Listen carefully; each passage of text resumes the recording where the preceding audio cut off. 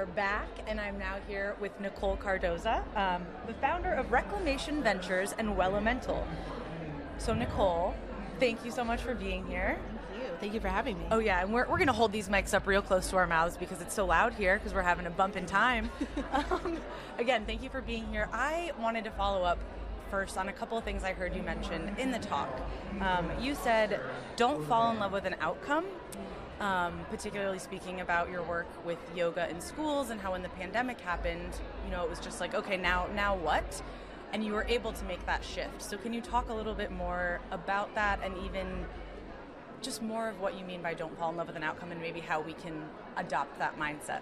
Sure. I always had a vision of how I wanted my company to look and how I wanted it to scale. And I think that's really important as a founder to have that like pie in the sky kind of vision. Yeah. But we don't know what's going to happen. We're not in control of the timeline. And so I've been trying to adopt a mentality of like just being in love with the progress and the journey without being too attached on how it shows up or attaching any kind of like, oh, none of this matters unless we get there. Yeah. So that's been really helpful for me because running a business is more about being in relationship with our audience and with our community than anything. And relationships are about what we do day in, day out, how we get to know one another, how we can support one another. And that's really the true value. So that's what I've been trying to adopt is like, what does it look like to do the best that I can each and every day? Mm-hmm. And then we'll see what happens. I love that. And you perfectly segued into the next thing that I wanted to ask you about, which was you talked a lot about community, which now that we're back in Austin, back in our community trying to sort of revitalize it, you mentioned the importance of relationship. I think it was singular the way you said it. And I just wanted to dig a little bit deeper into that and if your realization of the importance of relationship sort of came from that or if over the course of your life, you've just always sort of focused on that in all that you do. Yeah, I mean, throughout my life, I've been deeply grateful for the people that have supported me as a human and as a business leader and who have been able to open doors in that way.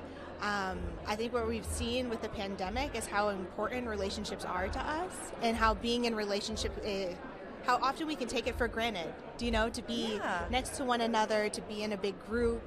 But we also saw that we're so interdependent on one another, right? Like my well-being, my health and well-being depends on you taking care of your health and well-being. We're so reliant on one another, even if we're isolated. And so I think as we continue to build businesses as founders, it can feel really isolating and alienating. We're supposed to have all of the answers and we're doing it on our own. But in reality, we're just building more space for us to be in relationship with one another and helping other people do the same. Yeah. And if we take that moving forward, hopefully we build more sustainable businesses that really care about those that we're in relationship with, especially those most marginalized, and create a space where all of us can thrive, right? Yep. Because the idea that one of us wins and the rest of us suffer doesn't serve anybody long term. No, absolutely not. And thank you for that. I have one really quick question before we move to a break. I stopped your Twitter right before we hopped in here, and I recognize that you also hate conferences. So what can we do to embrace this conference that has returned to Austin? I did tweet that this morning, didn't I? I loved it.